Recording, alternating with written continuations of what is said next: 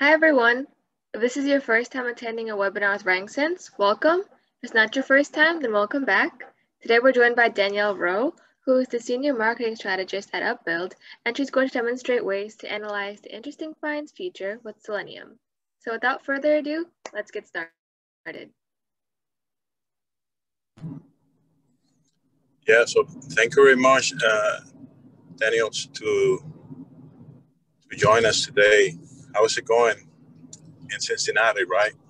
Yes, just outside of Cincinnati. We have a really nice day today, so nice and sunny and bright. Awesome. So it's looking nice as well here in New Jersey. Yeah, so really excited to have you here joining. Really interesting tutorial. We had some great questions and feedback from when we posted it yesterday. And yeah, this is awesome. You know, looking forward to sharing your expertise today here. Yeah, I'm excited to share it. Absolutely. So why don't we start with your story, right? So let's talk a little bit about your background, your SEO background, where you come from, in the different roles you've been through, and then we talk a little bit about also about your Python journey. Yeah, I really got started in more of the marketing background. I studied public relations in college and then worked in radio sales where I helped build coupon websites for it was during the recession, so they were adding in like these half price deals. So that's where I kind of started dabbling in coding a bit, because we had to add in like Google Maps to show like how to get to these locations of these local retailers and like program in their offers for their coupons.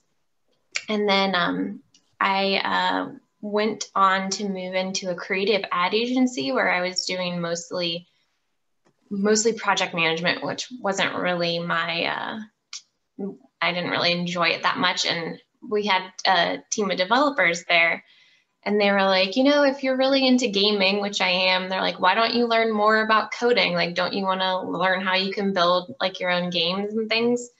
So I started doing a small organization. It isn't really around anymore, for women to learn how to code. So I took pretty much every course that they had and just kind of did all of that on the side, a lot of web development. So HTML, CSS, a little bit of PHP, and then JavaScript. And just on the side with all my marketing roles, I always like built things for web, and also helped teach some of those courses. After working with that organization for about 4 years, probably, I thought I would pivot into actually doing web development full time. So I found a job where I did support for client websites for software as a service client website provider, and then moved into a front end development position with them.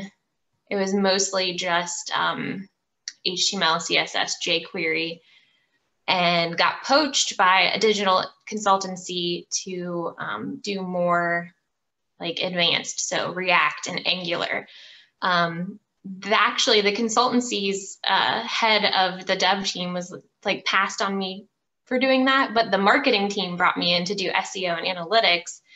And then the salespeople ended up getting me an interview with Kroger, grocery retailer, to do development work.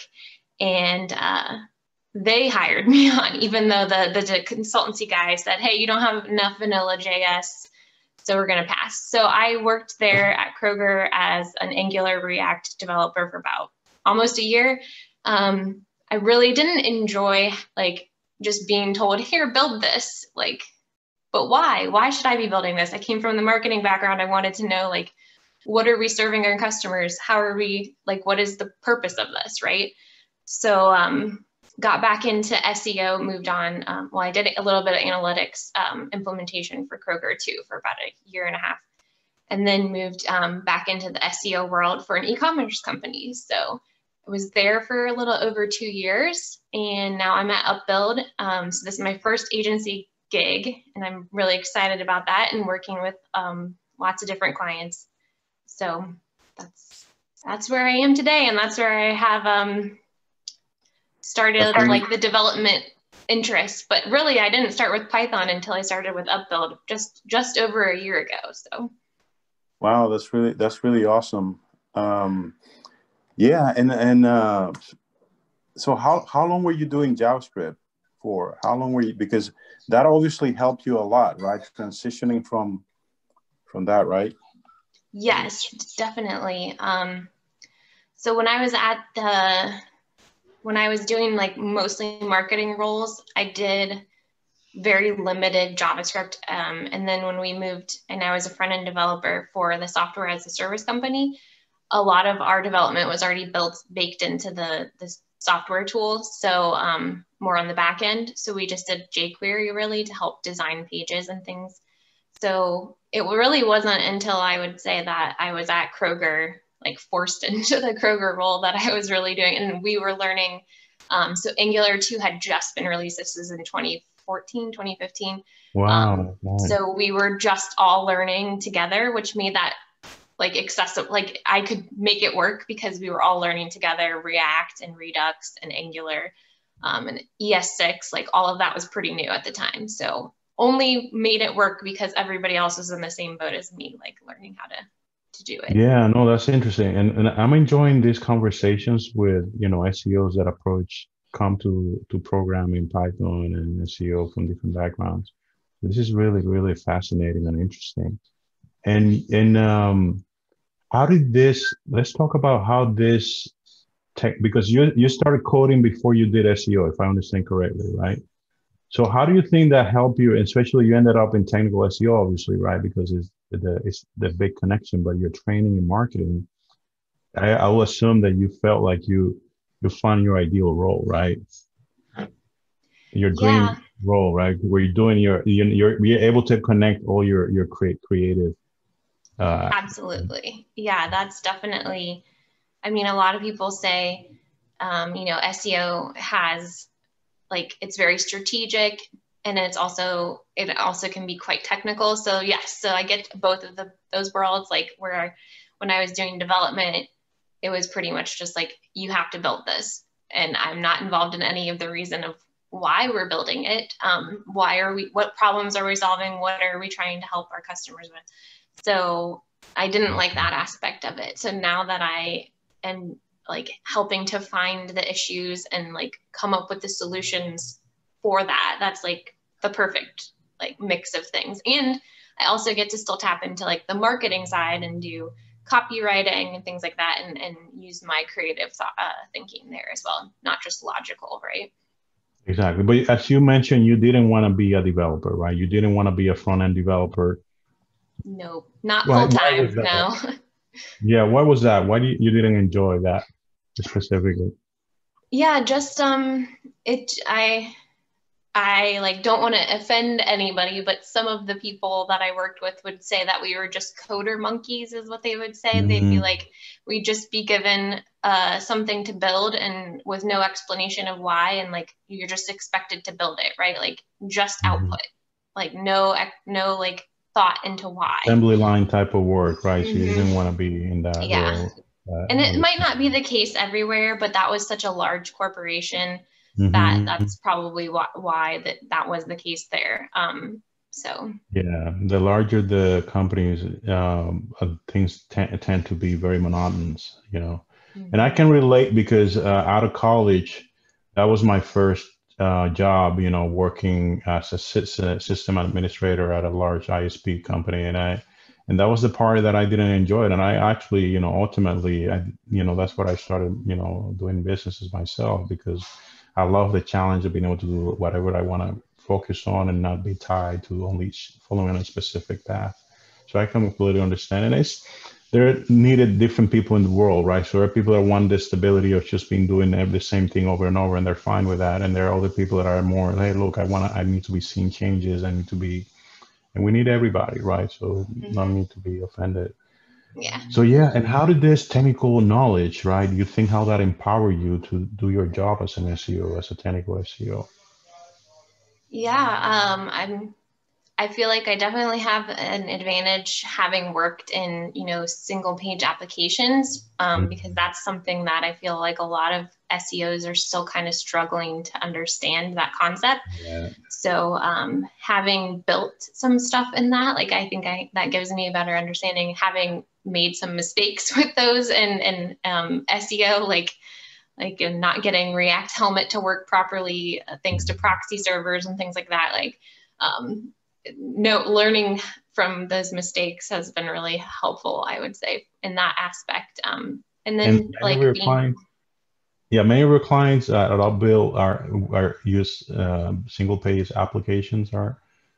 We have had a few, or they might not completely be in a single page application. They might just be using certain like modules that are like Angular, and so still understanding how that's going to impact those portions of the website, right? Yeah, no, that makes sense.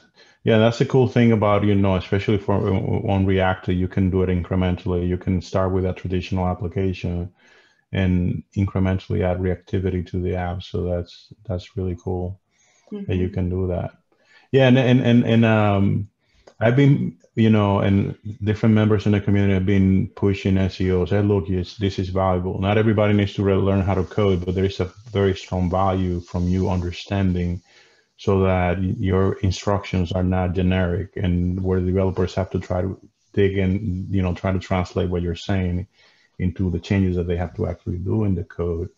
But you can actually provide them, hey, look, this is how you should do it. And when they do it, also verify that it's working correctly, or that it's very valuable.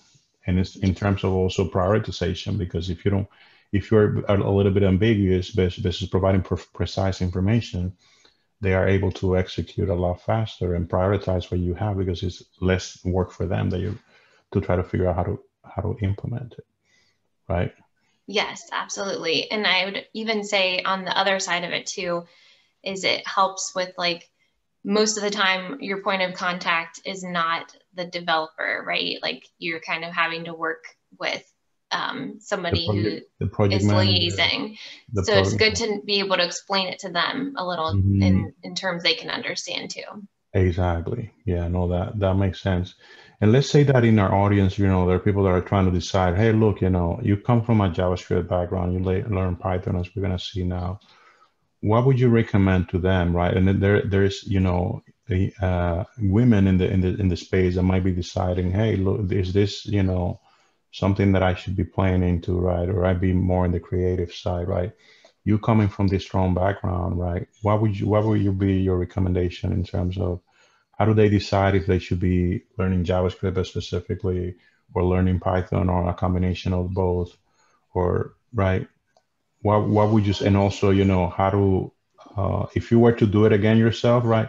How do you avoid some of the painful parts? Because as you know, we can't sugarcoat it. There's a painful process in the learning. There's a learning curve. Right. Yeah. I honestly would say probably go with Python, because it's a lot more comprehensive and flexible. Like, I just saw a Twitter kind of feud breaking out between Python developers and JavaScript developers, where somebody pretty much stated that exact thing. They said, JavaScript is just like you're building web apps, but Python has a lot more flexibility, because you could do data analysis and like way beyond just like building a web application, right? So I agree with that sentiment. I know that it is controversial. Like I said, this tweet had like all kinds of responses to it from both sides of the coin there. But I agree with that thought, that like you have a lot more flexibility with Python. I haven't even dipped into the data science aspect. That's something that I really want to get into, but that's the biggest learning curve for me, I would say. So that's one thing that I definitely want to try and learn more about. Yeah, and I had those battles and those discussions with David Saltimano, which you probably know as well, because he comes from a JavaScript background. And, we're planning a webinar with them as well.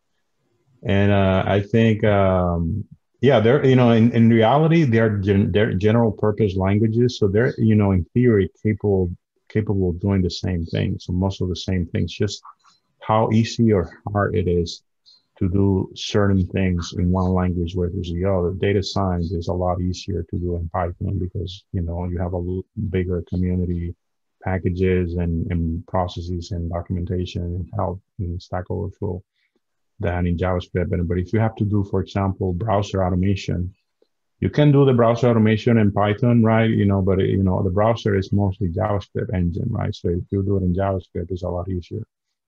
But in terms of the learning curve, would you agree that it's a lot easier in Python? Or you think that you learn Python a lot faster because of you already had the programming expertise from coding JavaScript? I don't think I can speak very well to like the learning curve for Python, because mostly how I've learned it is okay, I know I can do this method or like create this type of function in JavaScript. How would I do that in Python? Like that's how I go about it, is kind of like what I know from JavaScript. And so there are certain concepts in Python that I haven't probably approached like in the correct way, I would say. They're kind of hacky, probably, the way that I've done it, because they get the work done, right? Exactly. They work there. And tell us a little bit about your journey on Python specifically. What was your approach to why, you know, first of all, the motivation. Why did you decided that Python was something you want to learn? When did you started playing with it? And what you build is amazing, what we're going to see, right? So honestly, I think like, even though it's been a year and I haven't really dipped into like using pandas or any of the like data visualization, that's been what has wanted me to get to learn it. But then I end up doing projects where like I know that I can build this thing, right? So I'm gonna go ahead and do that, versus like some of the things where it might take more research time, like the data visualization stuff. So I like my very first attempt was a script from Paul Shapiro, actually, on his website. Nice. It was for text categorization to help you at scale kind of like summarize copy on a page to help write meta descriptions. So I was working on like a large, I think we had 150 pages for meta descriptions. So I wanted to use that to kind of see like how the output was and if it would help us with our meta descriptions like back a year ago for one particular client. So nice. That's great. Yeah, and that's a great example of why we're doing this and why we think that it's great that other people in the community are sharing their work. Because look, you know, I talk to other, you know, SEOs in an in-house agency, and they're like, hey, I learned because I wrote this article, I got this script, and that got me started. Because it's problem specific, right? I face the problem, right? I'm not gonna do it manually if there's a script that I can use to do it, right? So that's awesome. That's great. So then let's talk a little bit about, and that, what would you, so you saw the script, but do you take a course? Do you use a resource online? How do you actually learn the language and do you recommend that approach that you take to learn it? Like I said, I think mine is a little backwards because I'm coming from JavaScript. So I'm like, okay, I have this data type. What are the methods that I can use on this data type? I know in JavaScript I can do this or that. So I would say probably not the best, but I did start to try and do more of the data science. I had started doing like a Code Academy course, but I haven't finished it. So it's hard to find the time. It's hard. I do the same thing when I'm trying to learn a different language. Oh, I want to learn Ruby. Oh, Ruby for Python developers, right? Or if I wanted to learn the latest JavaScript versions, you know, Python for, you know, JavaScript for Python developers, right? So you can quickly see, oh, this is how I do it in my language that I use more often. How do I do this in the new language that I want to learn? Yeah, that makes a lot of sense. I think it's kind of a disadvantage a little bit too, because there's a little bit of unlearning that I have to do. Like there are things that don't coincide in some cases between like Python and JavaScript. So in that, I find those concepts a little bit harder to grasp in Python because I'm having to unlearn something that I learned in JavaScript. So. Yeah, no, that makes a lot of sense. So yeah, so let's shift a little bit to the context of the script, right? So tell us a little bit about the interesting finds feature, right? If you want to share your screen so while you're doing that, because I Sure. think um you also wrote an article about it. You can walk us through that idea of what is the problem that you're trying to solve, so that we get the Yes. context of the script. Yeah. I can show you. So I guess the way that the problem came about was a client reached out because they saw a big visibility drop. They were using stat in just mobile search. So desktop rankings were like pretty solid. And so we dug into what we were seeing on their queries, and it's kind of an eye chart here, but like you can see clearly that this blue line for the interesting finds just like almost overnight jumped. It went from having like no queries that they were tracking with interesting finds in the SERP to having like 9% or 4 million of them. Wow. So yeah, like almost overnight. And the thing is that the feature isn't always present in the same position, right? Like a featured snippet is up usually at the top of the page, right? And you might have two. So that could, and the way we found that this was the issue was Stat has a rank and then like a base rank. And one, I can't remember which one, it's in the article, but one of them includes like SERP features and the other is your more traditional like 10 blue links, right? So we just looked at the differences in those on the mobile search queries. And that's where we determined that there was some feature that was causing this issue. And so we dug into the features report then here to find that just like overnight, these interesting finds were taking over. And this is an e-commerce client. And there was about 1,700 queries, I think, that we determined were probably being affected by this. And that's where I built this script then to like run those at scale and determine if that feature wasn't included. Otherwise, I would have been like, manually searching them and just like scrolling to see. And even with that, that's a little bit of an issue because they only appear on mobile SERPs, right? So like here's 2020 toys and there's a map pack and, videos. Sometimes you might get the product, like the surfaces. Yeah, can you show it? Do you have an example that you can show us what it looks like, maybe with mobile emulation? Right? Yeah. And also so let's show the if listeners you emulate mobile, which is what the Selenium browser will allow us to do with Python, is when you can actually. And you did it a little bit fast so that you did it a little bit fast so the audience might not necessarily know. Yeah. Slowly for the steps. So you first started you did an inspect element, and then click on it, right? And then just clicked on this toggle your device type. Perfect. Which allows you then to simulate pick a mobile devices. Exactly. Perfect. Right. I have a Pixel 2, so I tend to use Pixel 2 myself, but when I want to look at like iPhone or anything, I can do that as well. And it is good to know what these options are because you actually have to input these valid options for the Chrome driver in the script itself. So that's where I default to mine because I know that one's an option. This one, you might have to put iPhone 6, 7, 8. So you might have to double check on that one if you want to check that in Selenium. Yeah, once you get this refresh to make sure that it's showing, it's funny because I've been testing this as I've been building this in Colab, and this just popped up. Now it's at the top of this SERP. It wasn't at the top of this SERP like yesterday.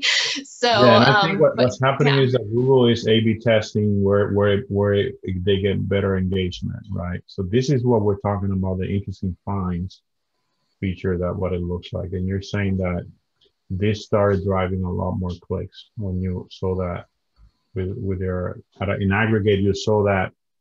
And a lot of times as SEOs, we get stuck with just looking at the tools and looking at the numbers, and we don't spend the time to go and look at the search.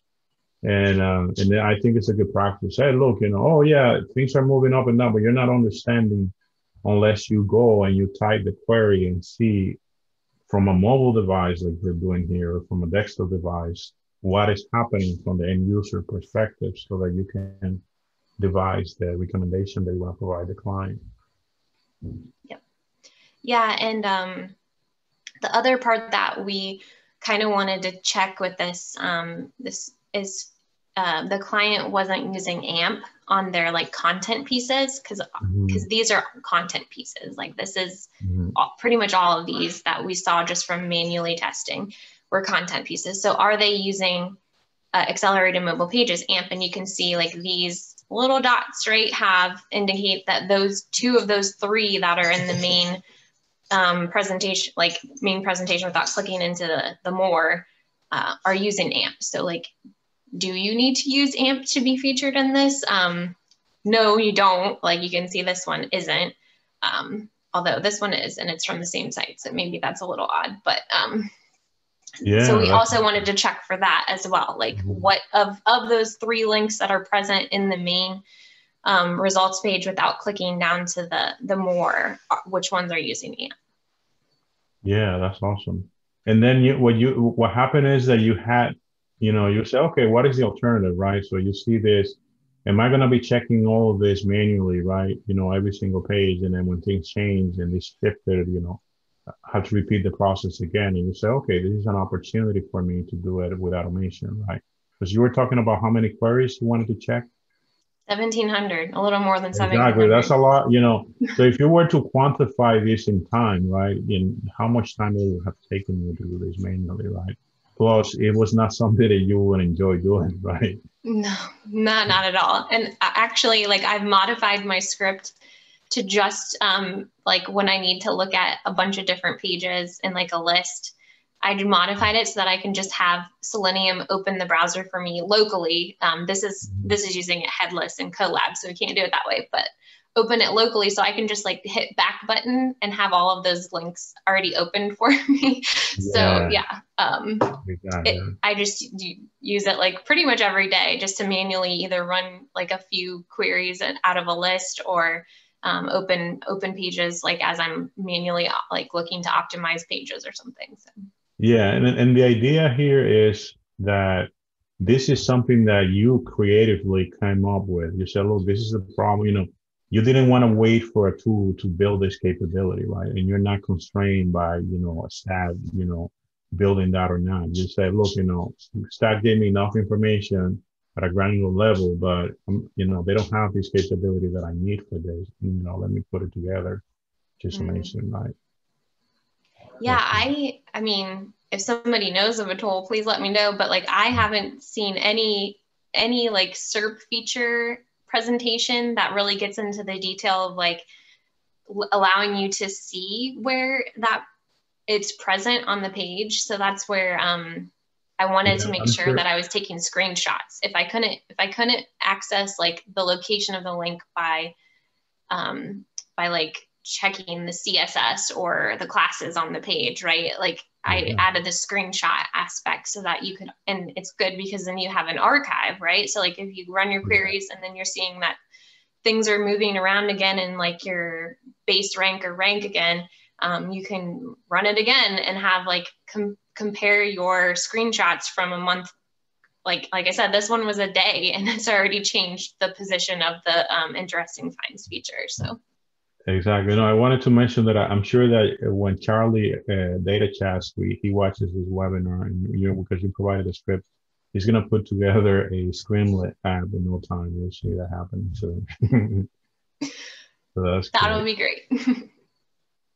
Okay, great. So yeah. So, and what did you learn when you did this? When you run this with your client, what new information you were able to gather that you didn't know before? I think really the biggest thing that we were worried about was I think with e-commerce clients, because when I was in-house at e-commerce, I had the same issue. You always have this battle of like, do we invest in content, right? Like, do you have the time to invest in content? And so I think this was just a clear example of like, you need to start like having a better presence on some of these queries now. Like this feature is only using content. And for the most part, it was a matter of like, what links are there? And overwhelmingly, it was like content pieces, but I think like 33% of them had a USA Today article. So like, wow. Even just looking at like, who are the publishers that are getting these, right? That's great. And you see that the traffic was converting or what's leading to conversions, this traffic to these content pieces? Because that's also another challenge with e-commerce is, okay, this e-commerce driving a lot of traffic, but typically you've been in houses, the conversion is very challenging to get content on e-commerce sites to convert. But in some tests, if you remove it, it might not be directly attributed the conversion, but it might be impacting the conversion down the line because it's not an immediate conversion, but it's assisting conversions because now people are aware of the site and you can pull them back through other, even remarketing, retargeting you can use for that. Yes, absolutely. And that is the thing that I was finding, and even just like a couple of the examples that I put for running this script in Colab, it's very much like the investigative commercial intent. So not like, I'm not ready to buy, I'm like looking to buy. So a lot of those things like best whatever, or like popular whatever, those where you're like researching, but you're not necessarily ready to buy right now. So yes, you're right. Like, if we can get them on the site at that and then can retarget them with those specific products later. Yeah. Exactly. Even collect emails because a lot of times e-commerce sites are a little bit lazy in terms of collecting emails from the traffic, right? Always, let me just the catalog, let me get the sales. But I said, look, there's a lot of people that are not ready, but you capture them in your emails. And also when you capture the emails, understand what type of, if it's a commercial email, like you're sending offers, or it's an email that you're trying to provide educational content you're publishing on the site, and then gradually pushing them into the commercial email list when you're sending them offers once they express interest on that. And looking at this from like a non-SEO perspective, although like adjacent to that, if you are doing like outreach to affiliate outreach, this is another tool that you could use for that as well. So like what publishers are getting pulled into these interesting finds on products related to my company, awesome, right? Idea. Yeah, exactly. So now hey, I'm reaching out to you because I know that you're already showing up for the stuff that I care about. Brilliant. It's really, really good idea. That's awesome. So yeah, let's get to your masterpiece, your Colab notebook, and walk us through it. Great. So you definitely pushed me to like get this working in Colab because I do everything like locally. And when I've used Selenium, I run it where it'll like open the window and I can see the window and interact with it. So that was very worrying for me to put it in here, but we did get it working. So this first code block here, you just run that in order to be able to install Selenium. This isn't a library that's like built into Colab, right? So we have to install it. And then to make things a little bit easier, so you're not having to input like a list of like an array or anything like that. I've set it up so that we can upload a CSV file. So like if you save your Colab notebook, let's go back to that here for a second. So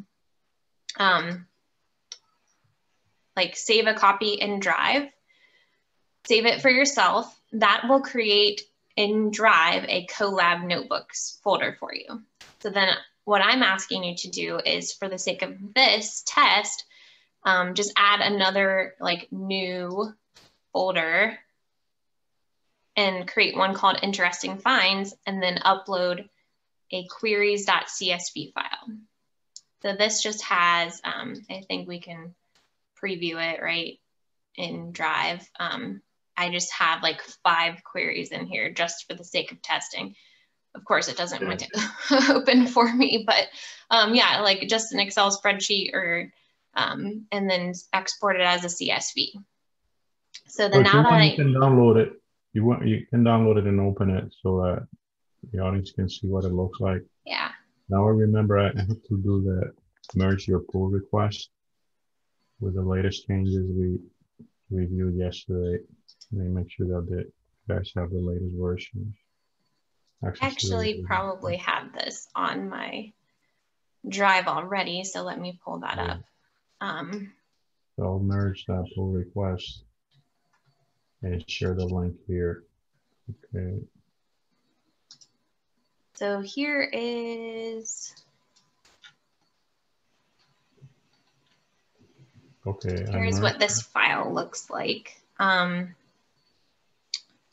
Now it's going to take forever for Excel to open for me, I imagine, but we'll get that.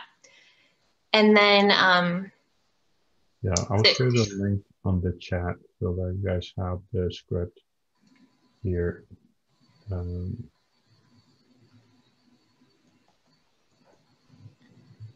So yeah, I just have you can see the Excel spreadsheet, right? Yeah. Just and then they can just put whatever. Yeah, they can put the full list of what they get from the stat or Search Console, whatever they have the full list that they want to inspect, right? Yes.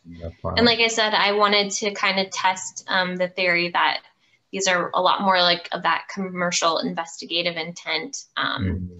So like usually kind of broader terms, right? Yeah. Not ready to buy, like I'm looking for this specific headset, right? Not like that. Those you probably will see instead the more e-commerce heavy feature of the Google surfaces, right? Popular products. But yeah, so getting back to that, with that file, then in Google, like uploading your file to Google Drive and calling it queries.csv, knowing that it's saved in Colab notebooks and then interesting finds, you can mount your Drive. I already went ahead and did this. So this is where the output's saying mounted at content G Drive. So you can see that here. And I have my Drive. And I won't open it because it has like a million other folders. That'll just clutter the screen for you.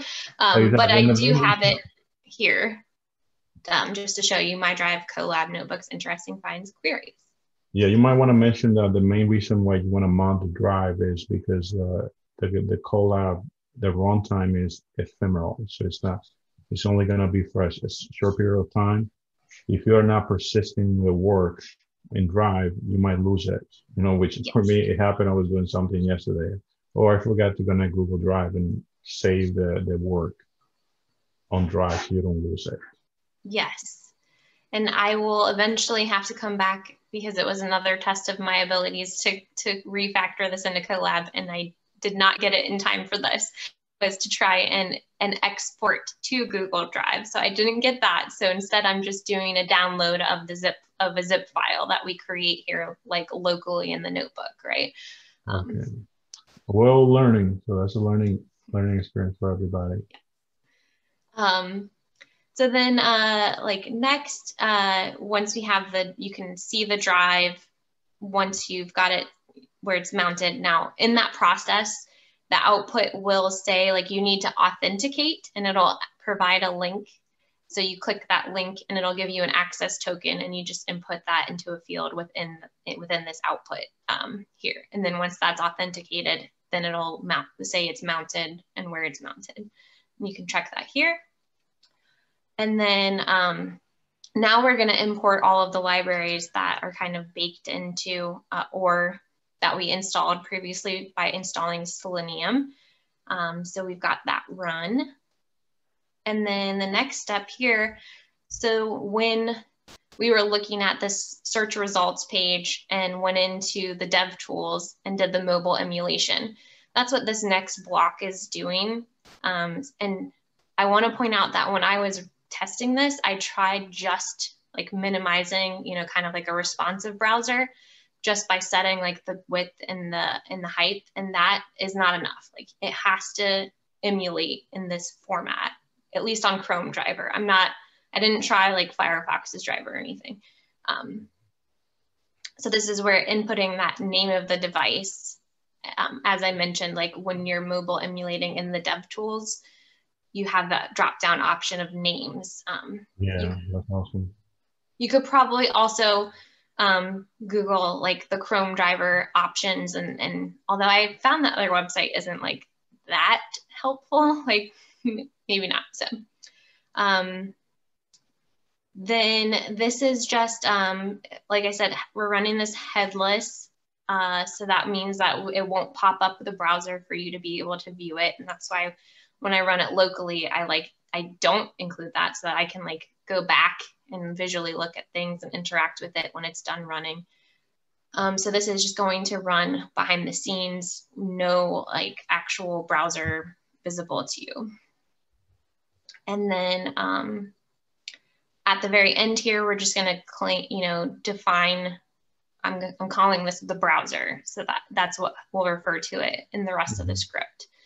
And then this next part then is where we're going to export put our outputs. So we're going to create a CSV file that will show the query name, and then it will also do true or false if a interesting finds feature is present on the search. And then if it is present, it will have an array of, well, a JSON array of objects, I should say, that has the link, and then the name of the link, essentially, like the three of them.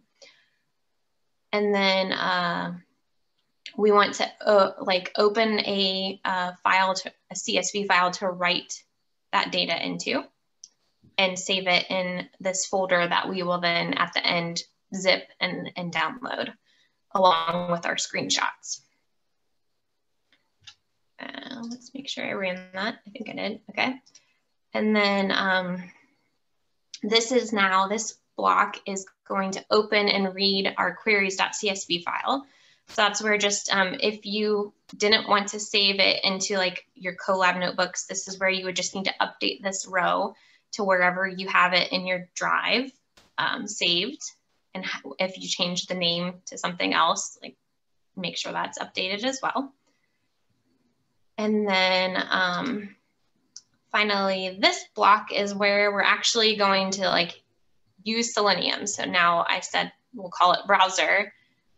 So go to google.com, and then I'm setting the window size, even though that isn't enough to run like the mobile, like to get that mobile SERP environment. I do that because I need that length set so that I can properly pull all of the screenshots for the whole page further down in my script. So if you do change that to a different browser size, just know that you will have to update your math down here in the screenshots portion. So have fun with that.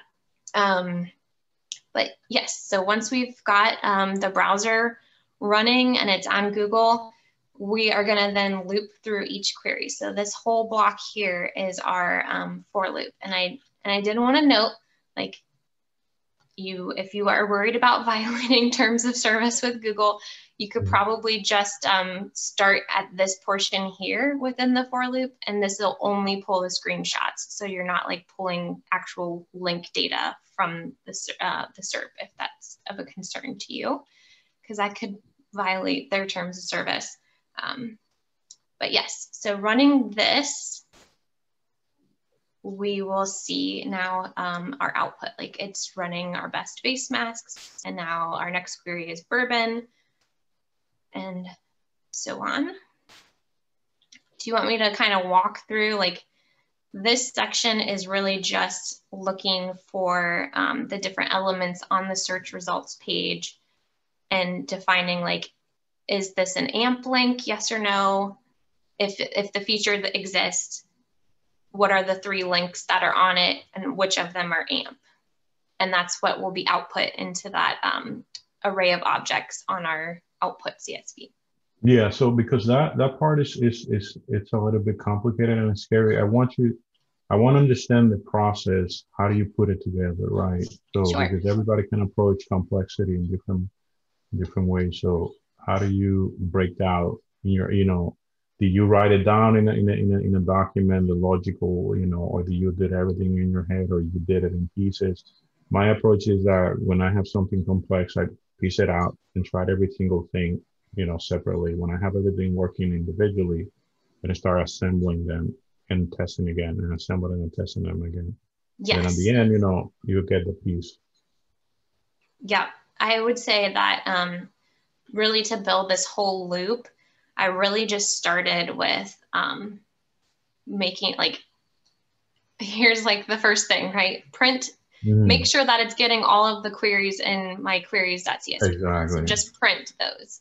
And then it's a matter of testing. So what this is doing, Selenium here, is find element by name.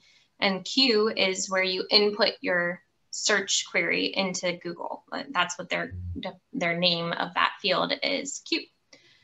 And so this kind of block I just had to build together, and it's all Selenium functions, right? So find the element, return, like hit return. Send keys is typing in the keystrokes and what should I type in. So I really built all of this together, and this was all like a learning curve and just looking at Selenium documentation to do that. This was an addition. If you guys have questions, feel free to start, posting them so we can go over some of these questions that you might have as we're looking through this. Yeah. This was something I probably found in Stack Overflow. This was just to this is essentially saying like, make sure that an element far down the page, which this bot stuff is an ID that's on search results pages at the bottom. So this is basically saying like, make sure the DOM has loaded before you start trying to find these elements down here. So that's what that does. And then, yeah, this whole portion is, just looking at the search results page. And this is where locally I would have the browser visible instead of running it headless, so that I could go in and inspect the elements on the page to determine the CSS selectors. The selectors, yeah, exactly. Yeah, no, that makes a lot of sense. And would you say that you visualized it a lot easier because you can see how you could do this in JavaScript as well, right? In JavaScript, you do a lot of DOM, navigation, and you're very familiar with select, yes, finding elements by their classes or their IDs, right? Mm-hmm. And I think that it's necessary for Python too. Like, even though this is Selenium, like even before I was using Selenium, you do a lot of that with Beautiful Soup, right? Exactly. And extracting data from that as well. So, so yes, if you're just getting started, learn how to use CSS selectors for sure. Exactly. Yeah, exactly. And we're talking about Selenium, but we didn't introduce it. Selenium is a browser automation library. So Selenium allows you to basically manipulate the browser any way you want. And originally it's used by QA teams to simulate user behavior in the browsers in automated testing. So, but we're using it for SEO as well. It's cool, good stuff. Yeah, you want to get to the next block? Let's see how what you're doing once you get the screenshots. Yep. So like I said, if you don't want to like scrape the actual links from these and just want to do screenshots, you could get rid of everything from here up to this comment of start screenshots. And so this is where, as I was saying, we have to change the math. If you change the browser that we set up here, we set the browser window size. So if you change that, you would have to change the math down here to coincide with that a little bit. So this is just looking at, I claimed the body. So I've set a variable for the body tag. And then I'm using that down here to determine how long the height of the body is. And then while the body hasn't reached the final scroll depth, so the body minus 500, then it should continue doing screenshots. Oh, that's really great. So you're scrolling the browser, you're scrolling and screenshotting. That's pretty cool. Yeah. Otherwise, you'll get like this really like you could either have a really long one. And I actually tried to use a Python library, but it was like clipping at a really odd time. So I ended up just writing it myself. So yeah. That's incredible. That's amazing. Yeah. And then you get the shipping. Yeah, you know, that's taking the screenshots. Let's see what they look like when they run, right?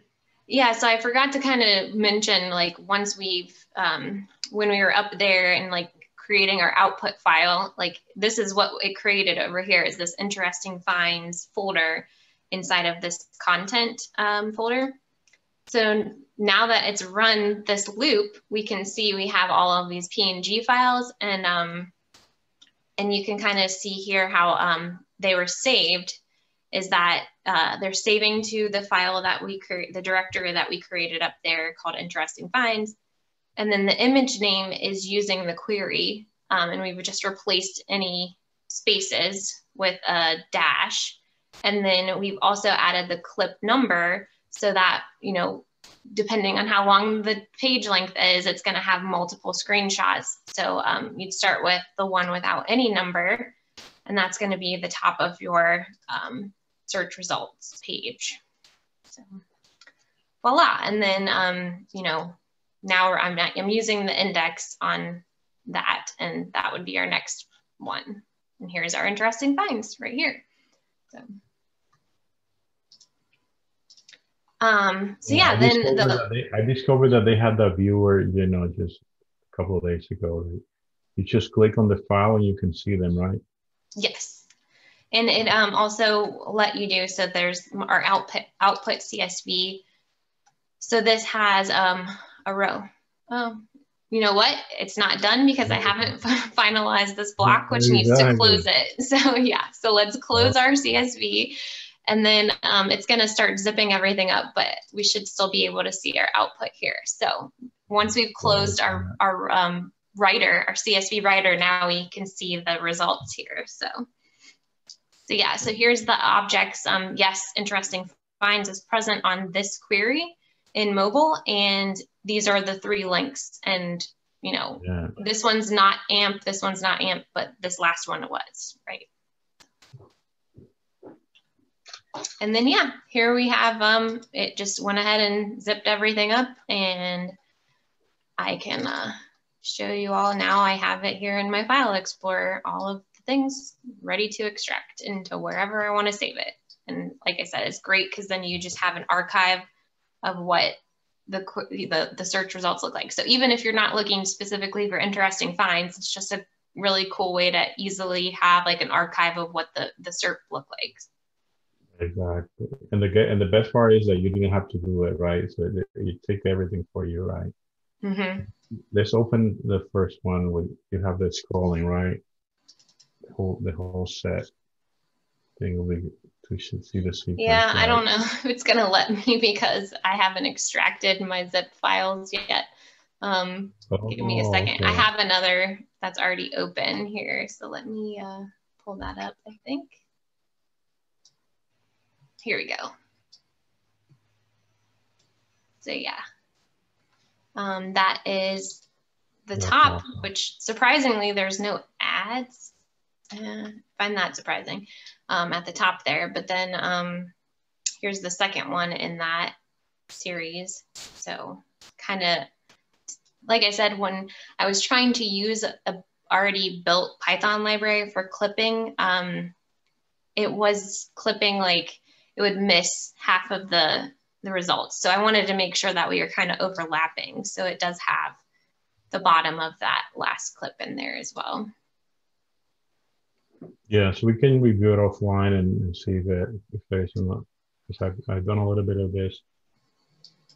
And this works great. So yeah, this is so now what do you do with this once you have it, right? How do you turn this information into actionable recommendations for your client, right? Yeah. For them, like I said, they were kind of interested in, because they also do some like influencer and affiliate like outreach like that. So they could look at publishers that were showing up on their queries in these interesting finds to say like, hey, you know, do a product feature for us on this product in your next list. Because a lot of these are like the toys especially is like, what are popular toys for this season, right? So a lot of those kind of like affiliate link list type of content. So that was probably the biggest thing for them. And then just having like the data to know like, I think it was about a third of the links, the total links were AMP. So is that going to be enough to make the case to push them into implementing AMP on their content pages?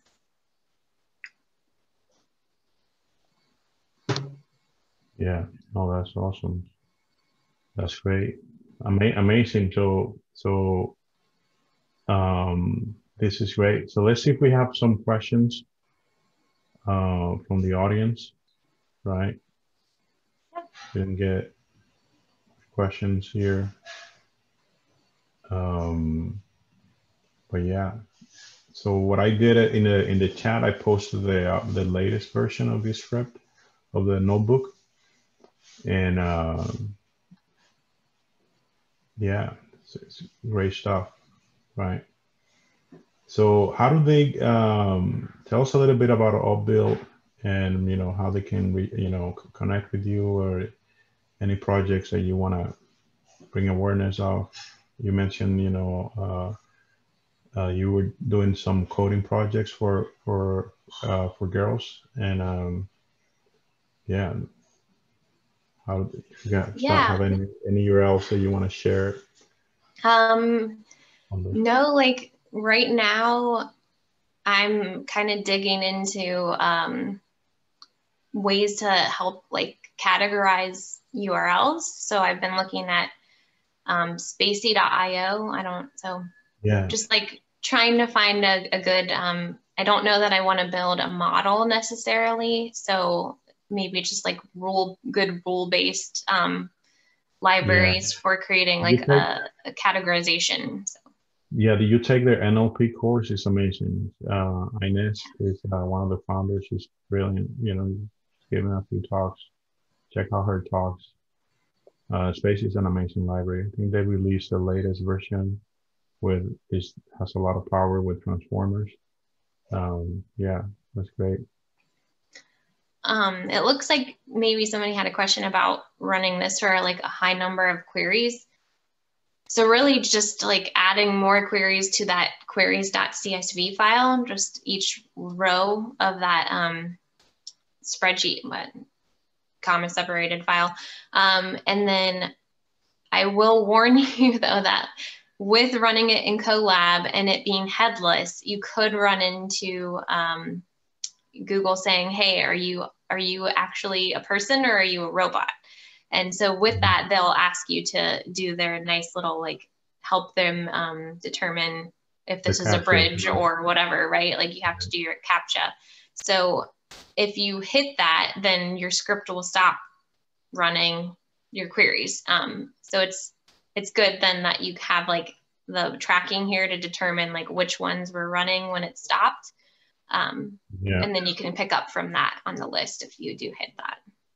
Yeah, so I think that the challenge, Jason, with running with a lot of queries is that it's against the TOS on Google to do that, and there are services not mentioned here that I know David had introduced me to, services like SERP API, and some services that they provide a legal shield that they take the responsibilities of the scraping. And with small changes using those APIs, you can accomplish similar with taking a screenshot with Selenium. But those are paid services. You have to pay for the request and everything. right? But if you want to do this at large scale, this is more for a smaller number when you're doing an investigation, right? That you're running, you can run it on your computer, you can run it on your on Colab. So this is not an approach for doing this at large, like a large scale, like on a stat or a CMR stuff like that. After that, you're doing it in a massive number of keywords. You have to use a service like that they can use. Typically, they use a farm of proxies to be able to overcome the protections that the search engine is using in place. I think I ended up, so of the 1,700 queries that I was assuming from the stat data were affected by interesting finds, I think I batched them to like a list of 500 maybe, and then ran them in that like amount. Oh, okay. Yeah, that's an interesting alternative. Yeah, so does that answer your question, Jason? Make sure that we have that help. And yeah, you Danielle, you want to share your contact information, your Twitter handle and stuff like that, so people can also sure. Ask more questions about the script. Yeah. And it's in GitHub, you can actually also open issues and questions in GitHub as well, right? And tag Danielle on that. So, but I hope you guys found this really useful. I thought it was really interesting and exciting. So I will drop these into the chat then. If you want to ask questions after the fact, here's how you can reach me. Amazing. Here we go. So amazing. So Danielle, you've been awesome. We're a little bit minutes past, but this has been wonderful. Thank you very much. Not sure if you wanted to mention anything else, but we're really glad that you make the time for us here. Yeah, thanks so much for including me on this. This was fun to walk through and challenge myself by putting it into Colab versus running it locally like I always do. So awesome. Thank great. you. So yeah, so have a great weekend, and hopefully everything turns out great with the election and everything here, right? Yeah. So we'll be posting the video soon. I don't know if Brittany's going to be able to do it today, but latest, over the weekend we'll have it live. Okay. Have a good one. Thank you. Bye.